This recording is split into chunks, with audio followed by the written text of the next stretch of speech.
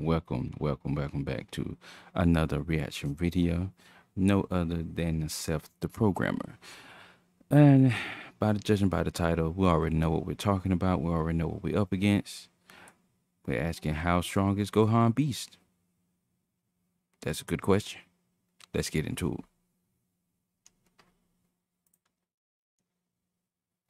I'm gonna go ahead and start this up right now. Gohan, son of Goku, and probably the poster child for how to write a son when it comes to shonen battle series. Gohan has been basically that crybaby kid who had insane potential that made all the veteran adults in his series open their eyes in shock whenever it was shown even remotely. Oh yeah. From headbutting a guy so hard that it made him croak over in agony, shortly after this same dude tanked an attack that could turn the entire moon into dirt. A guy who was dominating the entire universe and was basically nuking the strongest species in it with one finger, and could easily wave a hand and blow away giant planets and possibly even stars. That freaking Frieza boy. A pissed off 5-year-old Gohan. Every overpowered fighter in the entire series was basically put together into one guy, then given 80 billion pounds of steroids and plot armor, and just as he was about to blast away the entire solar system, gets vaporized once again by Gohan. Through 11-year-old Gohan. As a reminder, this Gohan still don't know how that goes. Who still thought bullets from Bulma's handgun hurt.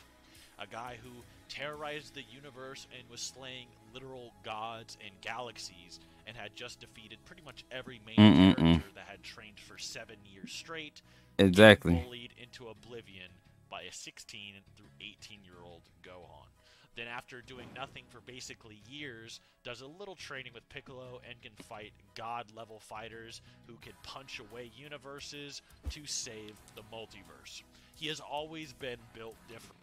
And see, yeah, he took the words right out of my mouth. Yes, he was built different. He wasn't like the person that you would actually be find that he's not your average son. He followed behind his father's footsteps and everything. He had some rough patches, but at the same time, it's like he basically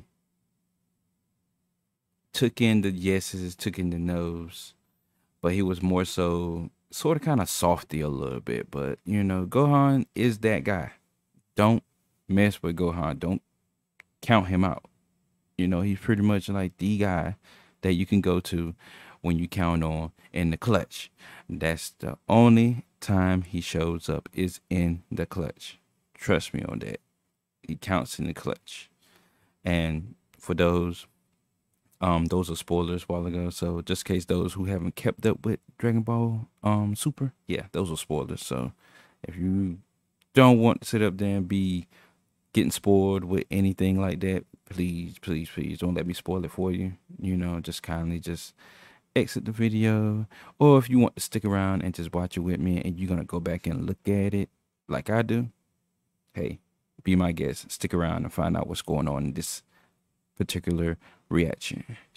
Even a cocky guy like Vegeta, who only respected yeah, were at birth for the longest time, actually pretty much always gave Gohan his accolades and respect.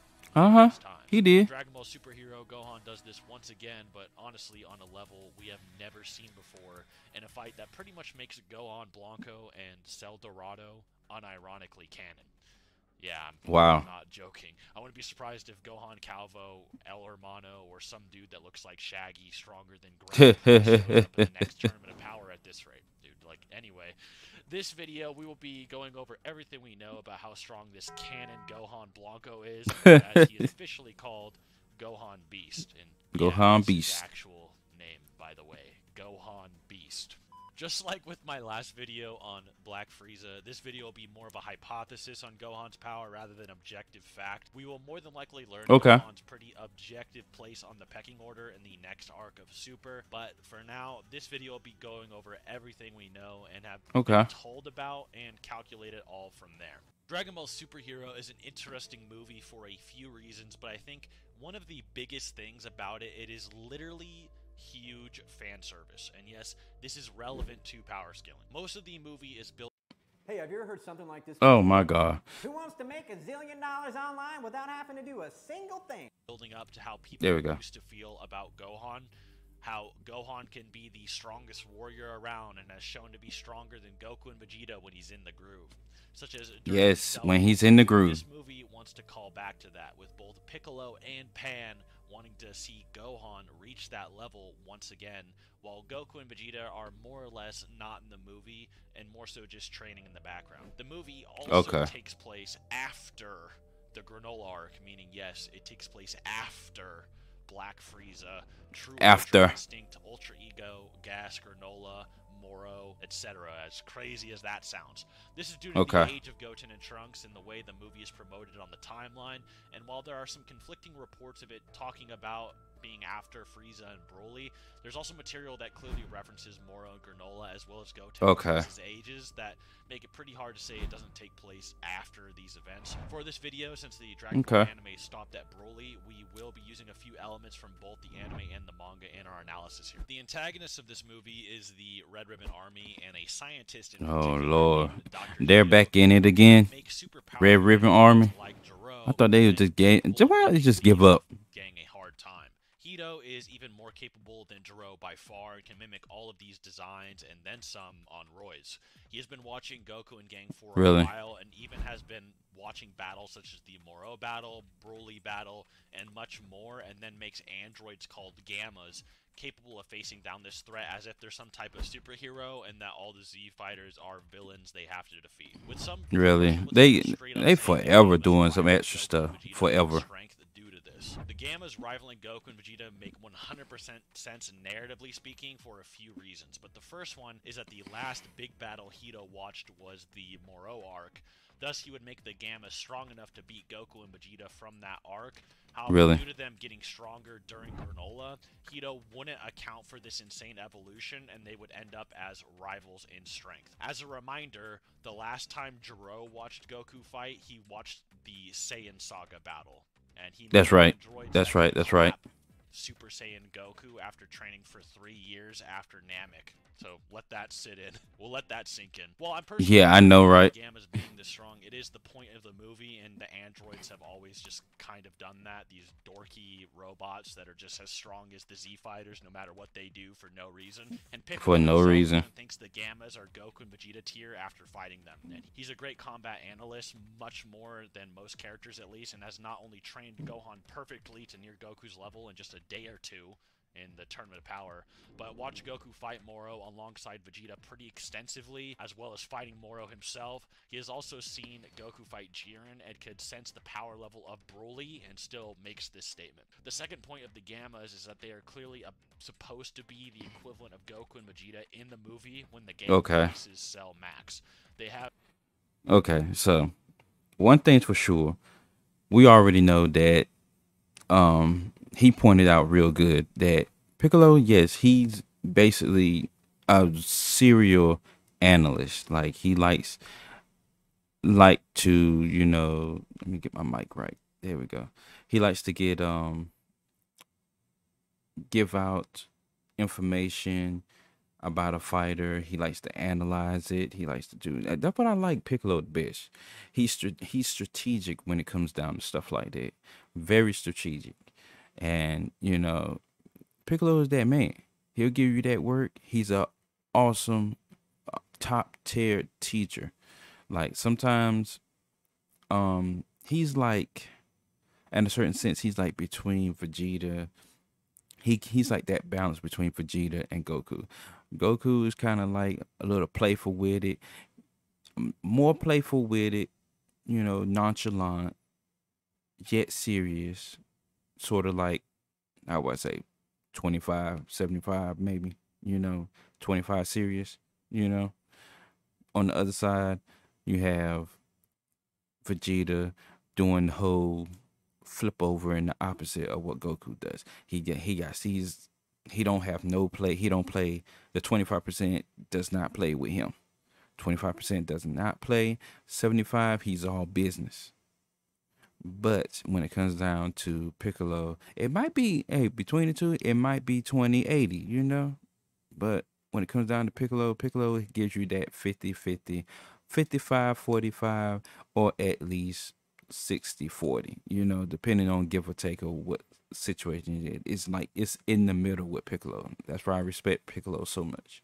He's like the only, like, seriously, he's like the only one, the only villain turned good guy that I will actually would like the most out of a group of people who good guys or good women, good people, whoever one you want to call it, because there's a whole lot of them. There's men and women that turned bad and then ultimately went back on the good side. So, you know, Piccolo is the man. I mean, I stand by that. For real, for real. Have the same powers. The two of them grow stronger in battle, just like the two of them do. And one Gamma even does a self-destructing maneuver to help everyone get an advantage on Cell Max. I go over a lot more of these reasons in Gohan Beast vs. Gogeta Blue I did with Geekdom 101 and MJTV. You can check out in the description if you're actually interested. Anyway, for the most part, Okay. these Gammas are Goku and Vegeta, give or take.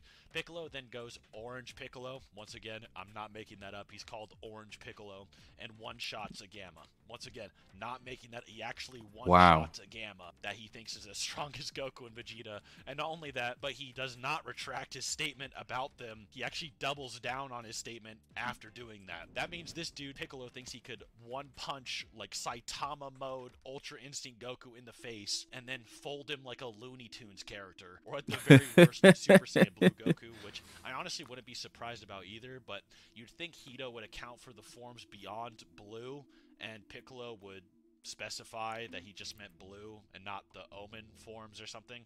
But if you Okay. need a lot of copium, just say they mean Blue Goku. I don't really care for whatever reason. Anyway, Cell Maxon comes in and not only can throw hands with this super orange Piccolo that could fold Goku and Vegeta, allegedly, but also the two Gammas that both Allegedly. rival them at the same time. The battle that then unfolds between Cell Max and all of these fighters is talked about in promotional material as, once again, and I'm not joking, the strongest battle in all of history.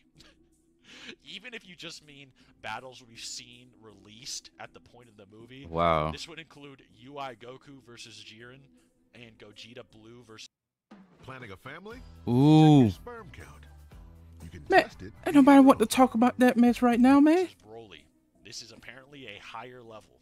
After Orange Piccolo Yes. is defeated and plays up his defeat a bit for Gohan, Gohan gives one of the rawest transformations I've ever seen in fiction, period, and absolutely Terminator Cell Max. Despite Cell Max being this top-tier powerhouse that Jiren and Broly would probably struggle with, even being generous if you think he's weaker than them for whatever reason, Cell Wow. Max can't even punch through Gohan's aura. That's right, he doesn't just tank the attack with his body like Gogeta does versus Janemba. Gohan's aura is too strong for this dude to punch through, meaning the difference between him and Cell Max is greater than Super Gogeta versus Janemba. And even when Cell Max condenses an energy blast as big as a continent, Gohan easily fodderizes it with a special beam cannon to the head and ends the day while Piccolo hypes up how Goku and Vegeta could have won, Wow. in which Gohan actually agrees. The promo material for Beast Gohan also explains that Gohan in this form will now become the strongest warrior after releasing his latent potential, and I'm not kidding when I say that the absolute amount of statements for this are just stacked. Here's one from Toriyama as well, where he basically just says, Gohan is stronger than anyone, or so it's said, but lately Okay, let's read this. Gohan is stronger than anyone that he said, but lately has been gotten a chance to shine. In order to motivate Gohan, it takes a real teacher rather than his father. See, and that's what I'm saying. That correlates to what I was just saying. He kind of like his father kind of like plays a little bit, have like little fun with him and stuff like that, but he doesn't give off that seriousness. But that 25% seriousness culminated with the 50, the 60, I would say 60 probably, a seriousness with Piccolo. That's good. That's the great mechanism that you need out of a guy like Gohan. Gohan has the whole thing with him. He's basically just he's like he thinks about what goes on. He's thoughtful about the situation. He don't go in and full head of steam just like Vegeta does. Trunks sometimes does that too, but it's more so his father Vegeta that goes in with a full head of steam and don't think about the stuff. We've seen this countless of times. If you watch Dragon Ball Z and all the other stuff, yes, we've seen this countless of times. Vegeta's my man, man. I'm telling you, Vegeta's my man. He's my man. But he need to cut that mess out and just leave that pride alone. He been getting his tail handed to him so many times in the freaking anime and the manga and all that. Like that, man. I hate to even rep him sometimes, but I'm like, that's my dude, yo. And like to this day, I can't even like wait until I actually get to that section on Dragon Ball Kakarot. 'Cause I'm running that back on, on Facebook Gaming, but that's a whole nother channel. But that's my man. But he needs to cut that mess out with that pride, though. He hasn't really gotten a chance to shine. In order to motivate Gohan, it takes his revered teacher Piccolo rather than his father Goku. Exactly. And of course, this is just supposed to be the fact that Gohan is supposed to be able to be the strongest, and the movie is just sort of reestablishing that information or that level. Yeah, pretty much. Meaning at the very least, even if you don't believe the Gammas and Cell Max are, Gohan Beast is absolutely putting Goku and Vegeta on a stretcher at probably the same time, just like Black Frieza did. The only counters really for this that people seem to think are counters are the fact that Cell Max's battle feels a lot like a weird Dragon Ball Heroes battle with Android 18, Krillin, and Fat Gotenks helping to hold off Really? Cell Max for some reason. It's sort of just kind of like all the Z fighters jumping Omega Shenron at the end, and for some reason Hercule can take a hit from Omega Shenron at full power and just be okay afterward. This is clearly just to have some heroes join the fight. I remember that. Maybe sort of like base Goku. He took that. He ate that mug, boy. But if you want to take it literal, Cell Max is probably just decaying by this point on some Fusion Zamasu type beat after the Gammas fought him with Piccolo, or isn't really using his full power as he clearly uses more power later against Gohan Beast. The other denial point is that Toriyama said that if Cell Max was complete, he could beat Broly, implying Broly could beat him normally.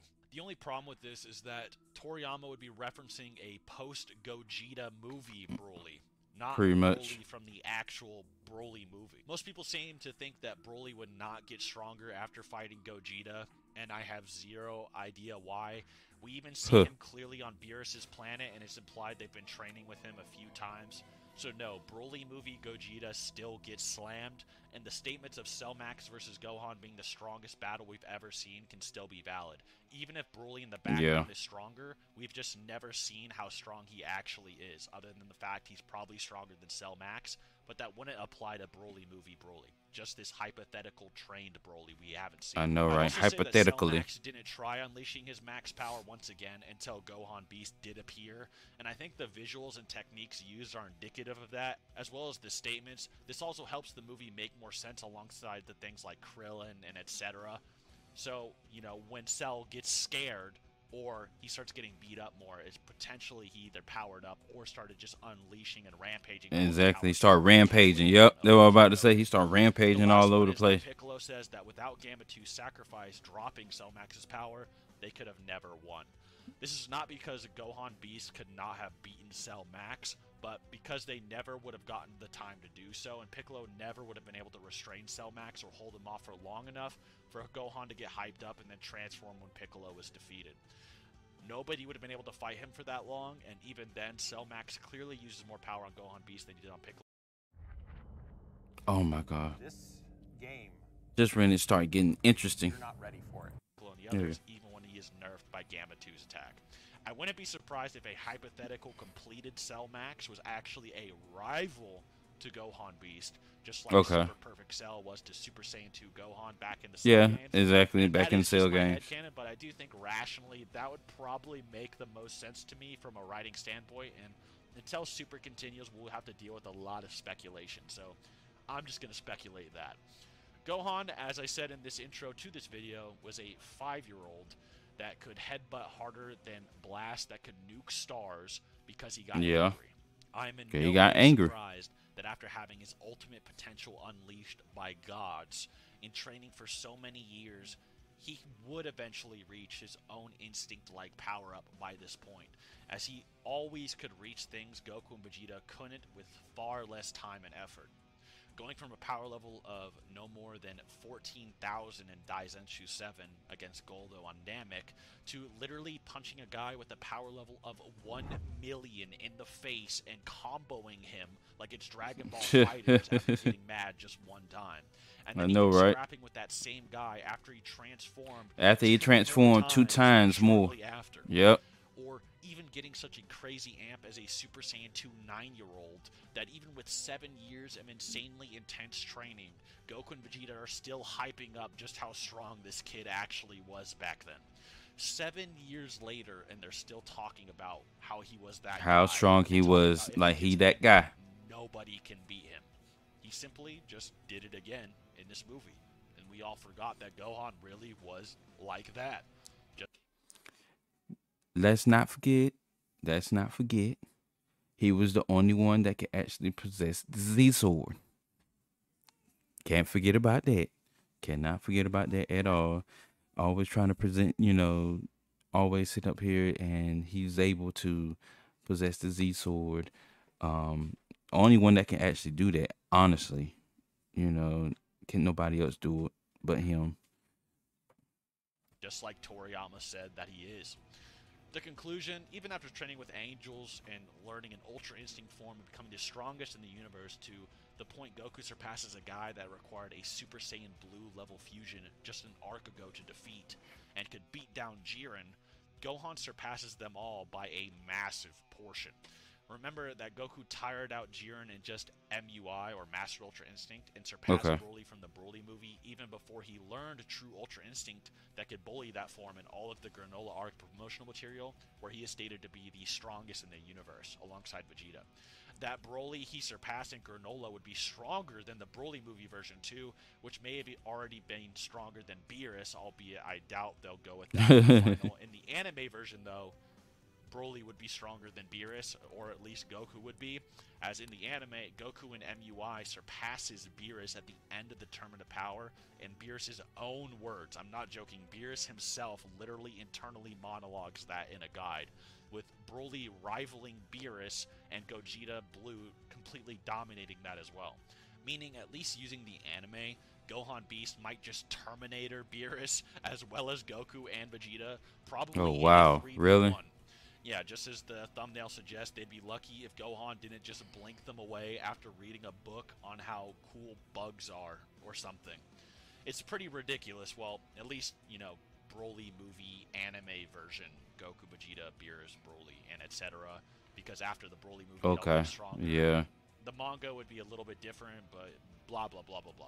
Anyway, although I would have liked it if he was more obvious that he trained more. So, one last bit of copium that I think makes the movie make more sense for me, and this is an interview I sort of found more recently from Toriyama, and that interview is that the Gammas in a lot of promotion material are hyped up as being able to compete with Goku and Vegeta. However, Toriyama makes a statement that's kind of interesting, and he says this. He says, "My favorite character is Piccolo because of his quiet stoicism. It's rare to see him talk and run around as much as he does this time around. And this is also probably the first time he's got a proper transformation. Since he doesn't have any hair to stick straight up, I tried making him really buff and stuff instead, but I figured on its own this would make it kind of hard to tell you a transform, so I actually made him orange. Although there are probably still times when it's hard to tell the difference between this and his normal form.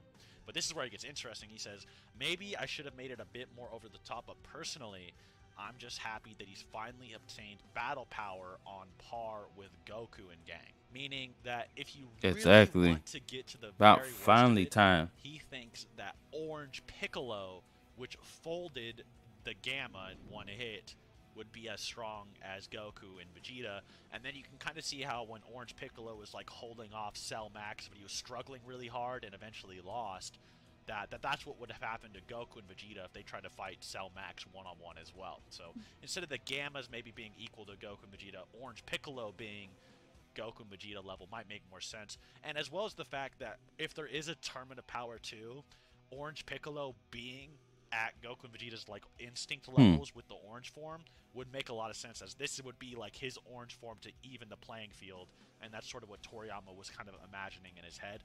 So the Gammas might actually be blue Goku and Vegeta level, and that's why Gohan was able to kind of fight him in just their ultimate state, and then the orange one would be like the instinct levels. Although, once again, Okay. maybe I got you. just miscalculated, as he just considered the Moro arc like their maximums, or he couldn't properly gauge it, or current blue Goku and Vegeta are just as strong as Ultra Instinct Goku from the past, or something. Now that would be crazy, Okay. but yeah. The facts are the facts. Gohan Beast is the strongest fight we've ever seen in history. Well, maybe disregarding Black Frieza, as that statement was Nah, made can't. before Nah, Black Frieza can't. actually Can't. appeared, Can't unless you disregard think it that. was a Can't timeline disregard statement, that at all. which it would have came after Black Frieza. But speaking of which, who do you guys think would actually win, Gohan Blanco or Black Frieza? Well, I actually have some interesting new information you guys might like on that, but I'll save that for next time. See you then. All right. Yeah, that's very, very interesting. Very interesting indeed. Yeah, that is a good question. I mean, leave that down in the comment section. Who do you think would be better? Because that would be interesting. I haven't gotten that far, but definitely would be interesting to know who would have the upper hand on the fight, whether it's, Black Frieza or either is Gohan Beast. So yeah, that was a nice I salute to, Seth who, piecing stuff together, making assumptions and, you know, theoretical, hypothesis and all that stuff on, what could or what could not be and everything. At least he had some extra facts to back up on it, with the creator and the writer of the manga and all that other stuff. So I think he's cool and everything like that. He cool. He got extra edge on, insights on, Dragon Ball and everything like that. Most likely probably just sit up there and check out the rest of his videos. So yep. But other than that, this is the end of the video. If you already made it through this end, thank you very much for watching all the way through. And if not, hopefully I can win you over on another video that is coming up later on this day. I will be dropping multiple videos during the day. If you are interested into my gaming live streams, I'm streaming live over there on Facebook Gaming. So without further ado, this is the last tidbit I'm saying on this video. Till next time, people, I'll see you in the next video.